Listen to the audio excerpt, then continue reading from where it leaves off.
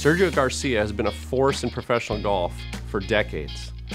The key to Sergio's game has always been his ball striking, especially the driver. What's unique about Sergio is that despite all the years, his swing hasn't changed much from when he made his first appearance on the major stage in 1999. Sergio's swing has always been defined by the change of direction from backswing to downswing. Sergio's drop in transition from backswing to downswing resembles that of Ben Hogan. As Sergio moves the club back, he uses his upper body, his hips, his legs to put the arms and club in a fully turned position at the top. Sergio's arms and club appear to just fall from the sky towards the ground as he starts down. This keeps the club behind him as his body rotates back around towards the target. For many players, this would promote an excessively inside attack at impact. But Sergio fixes that by rotating his body towards the target and keeping his hands close to the ground.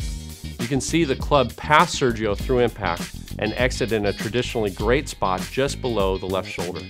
Sergio has maintained his tremendous length all through his career because his sequence from backswing to downswing is so great. Moving towards the finish, Sergio's balance is excellent. He's up into the left heel and his right shoulder has moved towards the target.